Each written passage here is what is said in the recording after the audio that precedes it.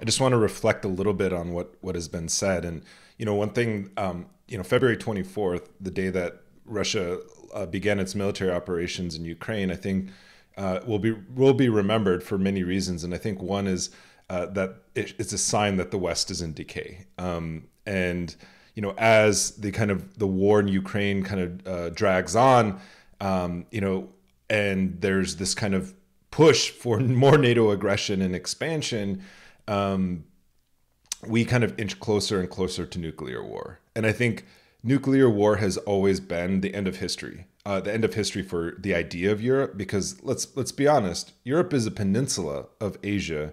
Europe is an idea, right? And many of these we can talk about capitalism and kind of the imperialist wars that have been fought, but I also think that underlying a lot of this is this idea of kind of a European centrism or Eurocentrism that Samir Amin, coined. But I think what at the heart of it, this is a European civil war that they're trying to drag the rest of the world into. And raising kind of the level of nuclear warfare puts not only Europe in danger, but the rest of the planet in danger. But it also has done this. It has been a gift to many of these so-called like humanitarian groups who want to ignore U.S. wars in Iraq, Afghanistan, and the bombing of African countries. The continued U.S.-backed war in Yemen that's led by Saudi Arabia, who's using U.S. weapons to essentially kill hundreds of thousands of people. The U.S. intervention in Syria that led to the deaths of over 500,000 and the displacement of millions of others. And so I think like from an indigenous perspective, we can look at the diplomacy of the United States as being one of only a hammer, right? And if all you have is a hammer, then everything is going to look like a nail. And I think it really does, like if we look at the context of Ukraine and the way that the United States fueled this ethno-nationalism, I think Onya brought up a really good point about this kind of post-Soviet era where, it's not to say that the Soviet Union was this kind of like utopic place, but nonetheless, it was a balance between different ethnicities in that country where like plurality could exist and flourish. Whereas, when the United States intervened in 2014 and helped topple the government, it was like they were trying to implement a homogenous Ukrainian nationalist idea, which didn't allow for what we would promote as plurinationalism. So I think this idea that indigenous people or colonized people the world over should be supporting this quote unquote decolonization attempt on behalf of Ukraine completely ignores how this is really just European a chauvinism at the end of the day, and is really kind of pushing this white supremacist agenda where you have, dozens of people from the United States joining these right-wing militias and being empowered by the kind of flood of weaponry that's going into there. And then also you have like news organizations like NPR that are platforming,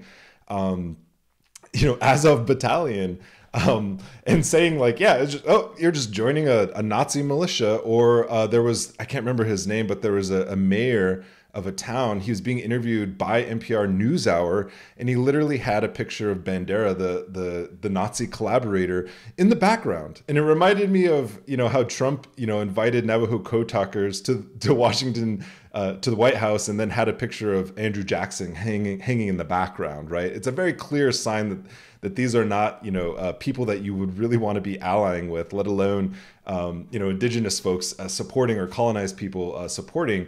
But I also think one of the things that isn't really being talked about here in the West is how the ruling class, how the oligarchs, right? Whether you have the petro oligarchs or you have the green oligarchs like Elon Musk are rallying behind this kind of NATO-backed war effort and sanctions regime to essentially develop domestic energy supplies. And I think there was mainstream environmentalists who were saying, let's use the crisis with Ukraine as an opportunity to move towards a green technology. Others were saying, let's use the crisis of Ukraine to really push forward nuclear power in the United States to get our energy grids off this dirty energy. And I think it's really fascinating to me because, the day before Biden made his famous speech condemning Putin for the invasion of Ukraine, he was speaking to a group of multinational mining firms about developing U.S. domestic energy for green technology, for developing lithium supplies, for developing copper supplies.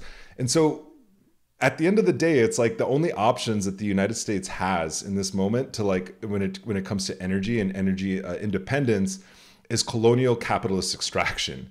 Because you have Rio Tinto, an Australian mining firm, going into a place like Oak Flat, which is an Apache, San Carlos Apache sacred site, to develop copper ore, to extract copper ore to meet the energy demands of the United States and to meet Joe Biden's call for energy independence and electrifying the federal fleet.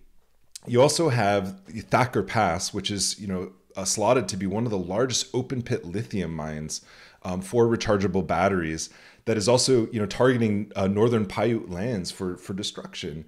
And that doesn't even get into the long battle that indigenous peoples, indigenous movements have waged against the fossil fuel industry and challenging a quarter of carbon emissions from Canada and the United States, which equals to about 1.8 million tons of carbon from being emitted. That's what indigenous movements have stopped. And now, the capitalists, whether they're green imperialists or whether they're petro-imperialists, are seeing this moment as a moment in time to wage another economic, another political war against indigenous sovereignty in North America. And we should be very, we should take that that threat very seriously, that these are the repercussions of sanctions, that these are the repercussions of economic war against civilian populations in places like Russia. We only have to look to a country like Venezuela to understand that when Obama implemented the harshest economic sanctions against Venezuela, it was around the time that crude oil prices dropped in 2014. None of those sanctions have been repealed, but they targeted specifically Venezuela's oil and gas infrastructure. And what was happening at that time? We had the fracking revolution in the United States. We had Obama's all of the above energy policy, which pushed for domestic development of oil and gas. That's why we had the Dakota Access Pipeline. So we have to understand that these things, that indigenous peoples, water protectors who are fighting oil and gas infrastructure, are also part of it, should be thinking about themselves as part of an anti-imperialist struggle against U.S. global hegemony when it comes to the fossil fuel industry. And now it's coming down to the green tech industry as well.